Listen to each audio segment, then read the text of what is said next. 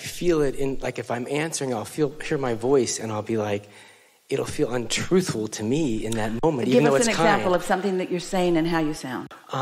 What's the situation? God, I'm trying to think of a situation. It's common. Like, maybe I'll have some pressure from someone that something needs to get done, and it's over the top and it's unkind, and I'll just make it okay. Something needs to get done, like what? Like they want,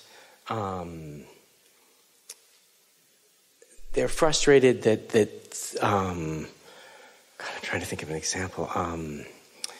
A teacher is taking up too much space or too much time or something, and it doesn't need to get done. And it's not appropriate, but I'll just make it all okay and make it smooth on all sides. And it's not, I'm the one that's perpetuating the problem. I'm holding it in place by running around making it work for everybody. You can't perpetuate a problem when you feel good. Yes. So let's take one of those marble games, and what is it you're putting in the middle of it? What is it that you're feeling and why? It's good. I'm feeling that I need to, I guess I'm saying it again, but the important thing is not to be truthful, but to make everyone okay or something. Don't get off in the weeds. Just try to feel what the emotion is. What's the emotion? What's the emotion? I feel ineffective, or I feel... It might be an issue that comes up a lot of times. If someone's talking to me, I feel like, well, that's absolutely not the truth. But I don't say that it's not the truth. I just kind of try to say, hey, we won't do this again. But it would feel better just to say, I don't think that's what you can just talk to me. You can tell me the truth. Almost everybody that you are going to encounter, whether it's a higher up that's trying to get you to manage things better, or whether it's someone that you're trying to uplift, whether it's a student that you're wanting to help, or whether it's someone that's trying to guide or mentor you. It doesn't matter who it is. Whoever you are interacting with has a perspective of you, an active bag of marbles about you. And boy, doesn't it bug you when they don't know what they're talking about, when they misunderstand you. Yes. But you know what? You can't do anything about somebody that misunderstands you, because it's their point of attraction. The way they feel about you probably doesn't have that much to do with you. Their teacher in kindergarten was in menopause and hated everybody, including those kids. And they've been carrying that bag of marbles around for a really long time. And so the way that they are responding to you, it really isn't any of your business. And yet, because most people don't have control over their marbles. Most people didn't put them in there deliberately. Most people aren't calibrating them to the clarity and the love and the source of their inner being. So most people are running around with a bag of marbles, and then somebody else comes in the room and they've got a bag of marbles. And when these things that are active in both bag of marbles light up, then you have a less than satisfying experience. And that is exactly what we mean when we say most humans are calibrating to other humans. Well, why wouldn't you really? You're a peacemaker. You're a lover. You want people to feel better about themselves. Let's put it right there. In the center of your marble game that you're playing, you're saying, I'm a wuss. I give in. I give in to what they want. I just let whatever they're saying and what they're doing be all right. And I feel what? I feel what about that? I feel like I'm what? Mamby-pamby. I feel like I'm not being true to myself. Yes. So there it is. So now let the 12 marbles around the edge. And we're reaching for some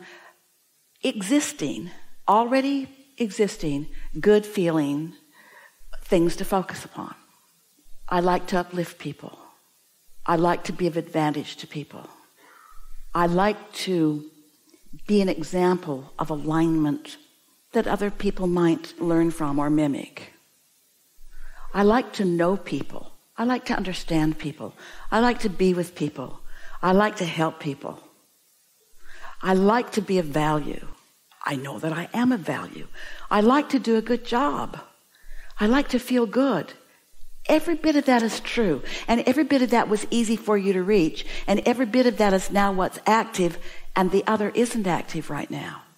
So if each time, or half the time, or every now and again, you find yourself feeling something like that, then play this game until you've shored yourself up with things that match what your inner being knows you to be.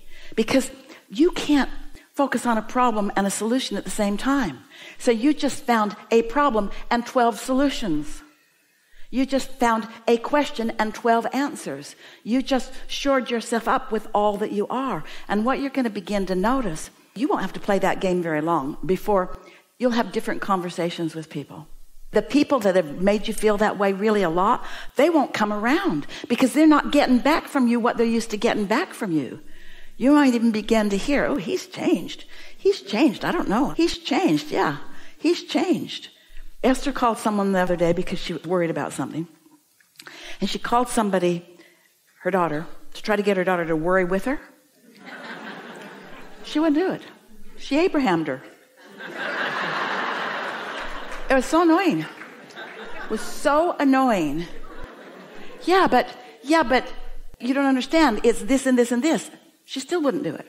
How annoying. How annoying. It took Esther a little while to realize that she was trying so hard to get Tracy to understand that she should also feel this way, a way that didn't feel good. What? So she said, well, I can see I'm not going to get any sympathy from you. Esther knows better.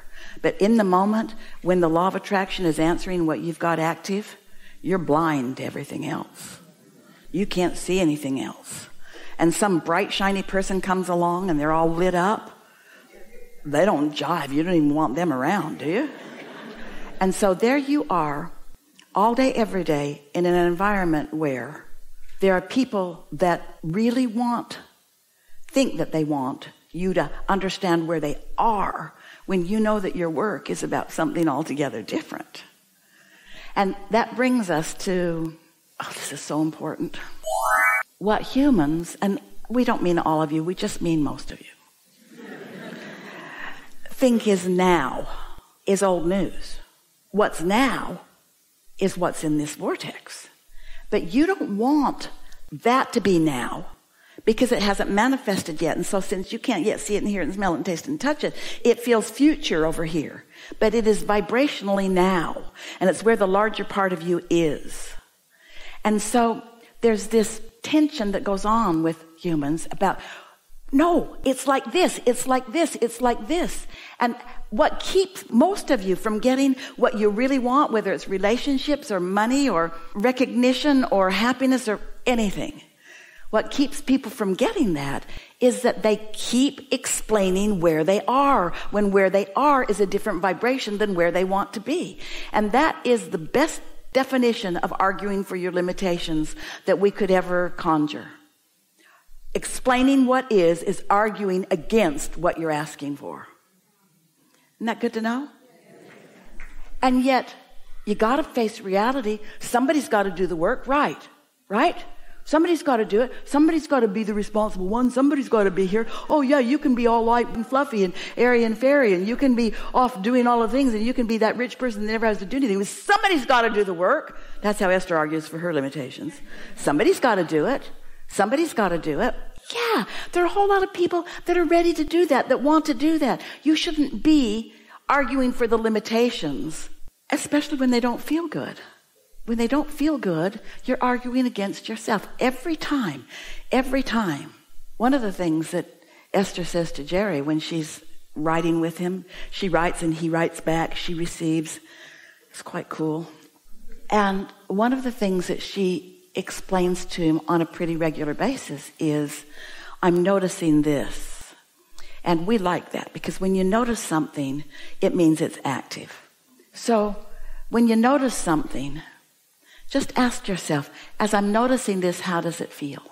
Because if you notice it and it's not feeling good, that means your inner being has a whole different perspective about it. You are supposed to feel good. You're supposed to be really enjoying this life experience. That's what you planned. And you want so much to feel that way, but you won't let yourself feel that way until you can help everybody else feel that way. It's like, why should I get to be happy? This world's jacked up. Why should I get to be happy? There's hardship. Esther talks about man's inhumanity to man. She can hardly stand it. But what is your attention to that going to do for that? It's going to perpetuate it. Because you get what you think about. Whether you want it or not, you get what you think about. Somebody said, Abraham, we think you teach selfishness. And we say, guilty? We do. We teach selfishness because if you're not selfish enough to ask for things that feel good, then you're not asking for alignment, you're not asking for empowerment, and you don't have anything to give anybody anyway. You can't get sick enough to help sick people get well. You can't get impoverished enough to encourage prosperity with anyone. Your confusion doesn't bring clarity. You got to bring yourself out of the chaos first, one marble at a time, and it's not hard. It's not hard. You just got to give up your habits of thought. And you know why you're reluctant to give up your habits of thought? Because you've been thinking you were right all this time. And you know why you think you're right? Because you keep proving it to yourself again. I knew that would happen. I knew that was going to happen. I saw that coming. That doesn't surprise me. That's who that person is. And so you just keep getting what you don't want by your attention to what you don't want. And we're not suggesting at all that as you look into what's going on in your life, that you're looking only at what you don't want. There's a whole lot that you do want. If you like this video, don't forget to subscribe, and see you in the next